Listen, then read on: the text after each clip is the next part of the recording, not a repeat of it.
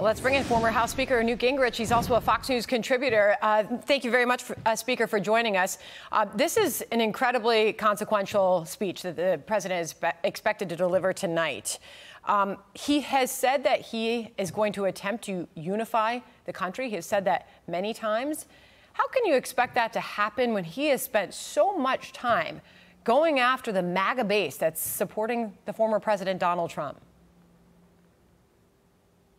Well, I don't think he does expect that to happen. He just knows that's what he ought to say. Look, Biden has two huge challenges.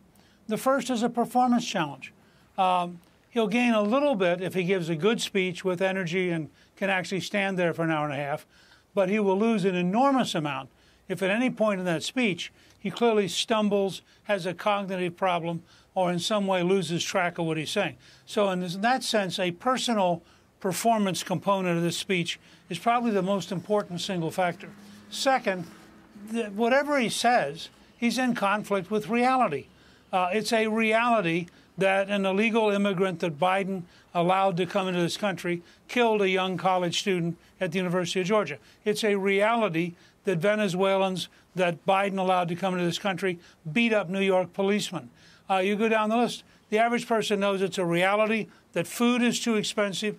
Electricity now, we're being told, we may actually be running out of this summer because the demand is higher and we're not encouraging the building of new electric production systems. So when you look at people's reality, no matter how many words Biden says, he can't unlock the failures that are directly affecting people. And that's why I think he has a very, very big challenge tonight. Mr. Speaker, this is just a sampling of some of the rhetoric we've heard from those on the left. Listen.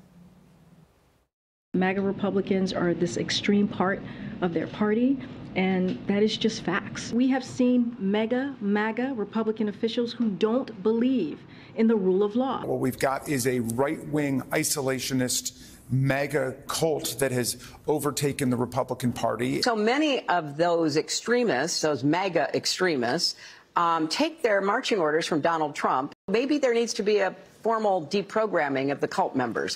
So that's just a sampling of some of the Democrats that we have seen hating on MAGA. I can tell you have a clear response to that. While I put this Fox News poll up, Mr. Speaker, that finds the president failing to unify the country. 26% say he's mostly succeeded. Nearly 70% say he has mostly failed, Mr. Speaker. Well, two examples. The U.S. Supreme Court voted 9-0 on the Colorado case that Donald Trump was not the great threat. The Democrats were.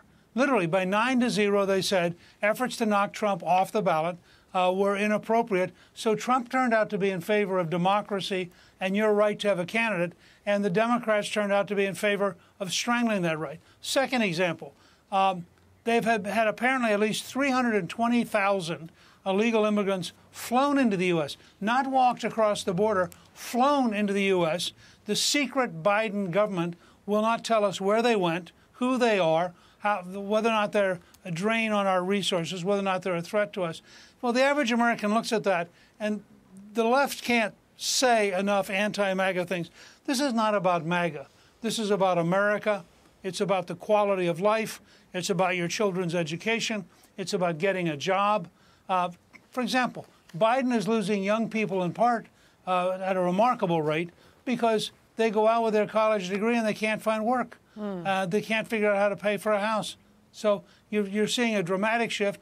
African Americans, Asian Americans, Latino Americans. The New York Times, of all places, had a report last week that Trump is now carrying Latinos. And the chief analyst at the New York Times wrote, the reason people are against Biden is they do not like him.